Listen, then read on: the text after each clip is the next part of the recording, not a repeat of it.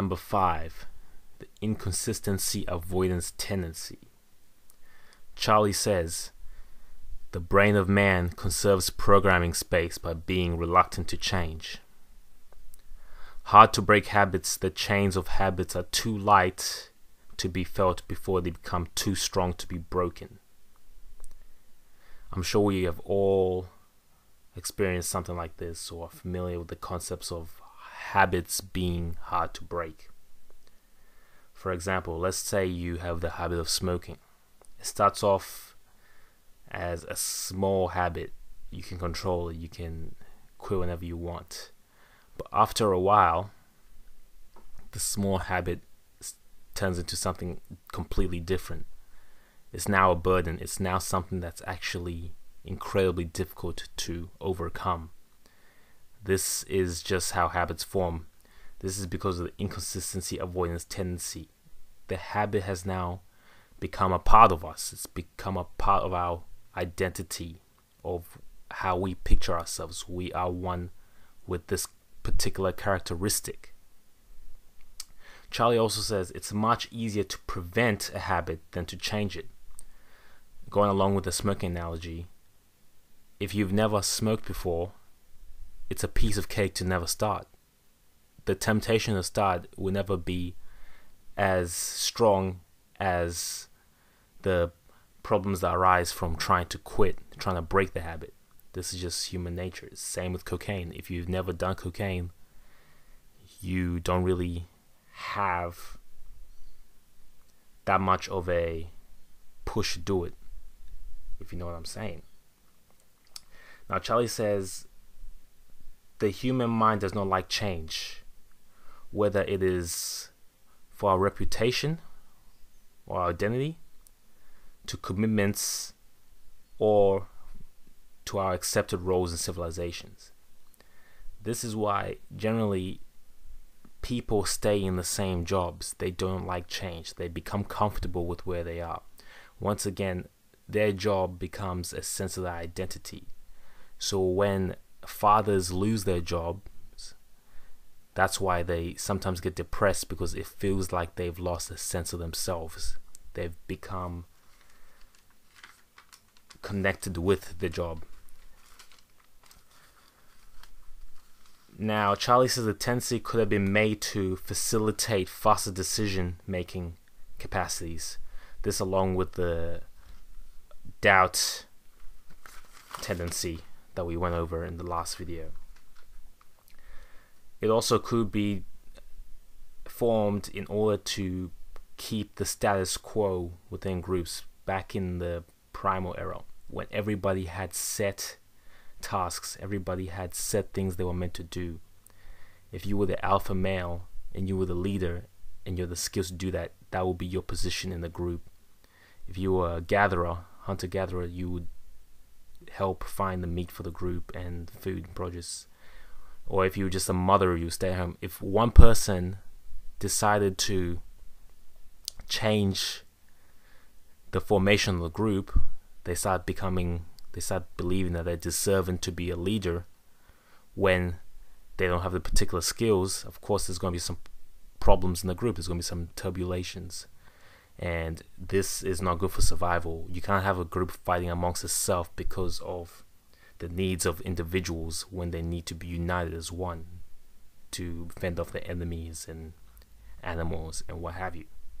So this could be one reason why we have this habit in our brain set in stone where we don't like change. We like things the way they are, because things that are familiar to us are safe. Things that are not familiar are not safe.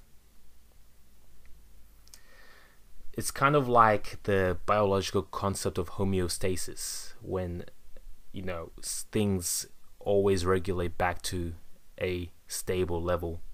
They always go back to equilibrium. That's the same with the group, and that's the same with the human mind. It doesn't like big changes. They've done research to show that people that win the lotto, that win money, that have not developed good money saving habits or entrepreneurships, generally lose all their money within the first 2 or 3 years. They blow it all and they go back to where they were. This is all a factor of this tendency. Their mind cannot comprehend the new reality, so it has to shift it and go back to where it was. So that's just another aspect that you have to be careful of. Your brain does not like you changing. It likes you staying the same. So there's a lot of friction whenever things have to change. So just be wary of that in your personal development goals. Not only are you impulsively making decisions through the data avoidance tendency, you're also sticking with those decisions and not thinking of anything else to do. They become part of your identity. That's why people generally, when they form mental habits, they carry them into their graves.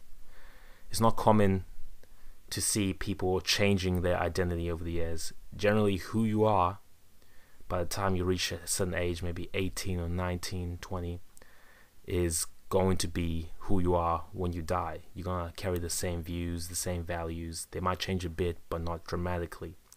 It takes a lot of work on yourself to change your views and to change your perspective. That's why people that are failures remain failures, and people that are success just keep on becoming bigger and greater successes. They build the same momentum that comes with it, comes with the territory. And this is why it's increasingly difficult for the poor and middle class to become wealthy, because of the habits they have, because of the mindsets they have, and our biology, which does not like us changing. So it takes great willpower, great levels of consciousness to be able to change yourself, to know that you don't want to change yourself, but it's for the best, and to proceed and do it anyway.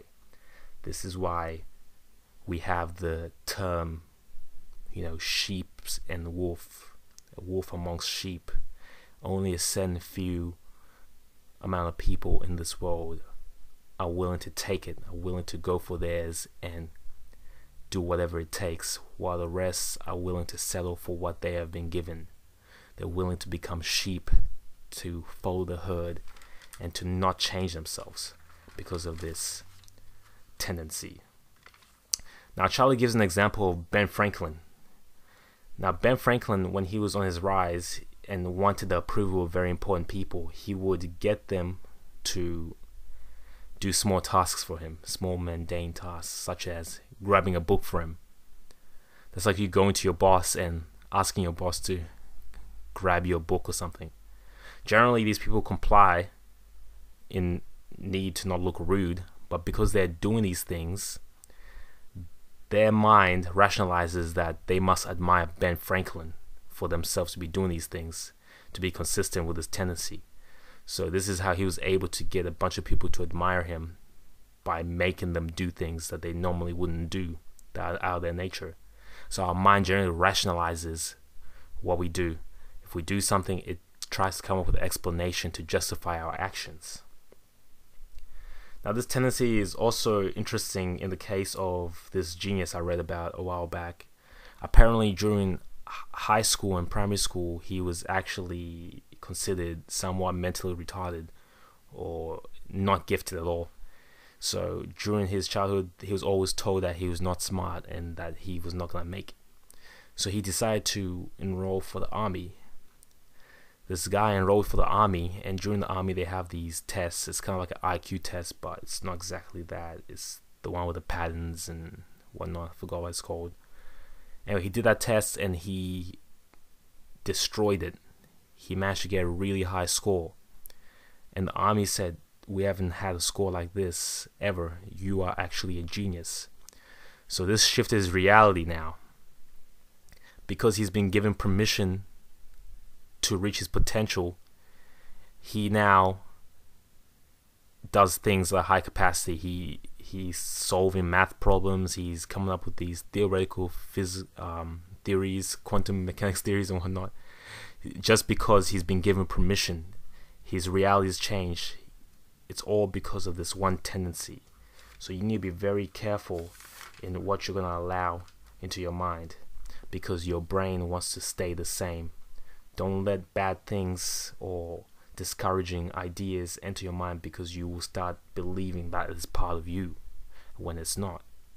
The opposite is true. If you let empowering things into your mind, things that are going to elevate your consciousness and make you get what you deserve, you will get what you deserve, because you will conform to that reality. Anyway, I hope you guys enjoy that. That's the inconsistency avoidance tendency. Peace.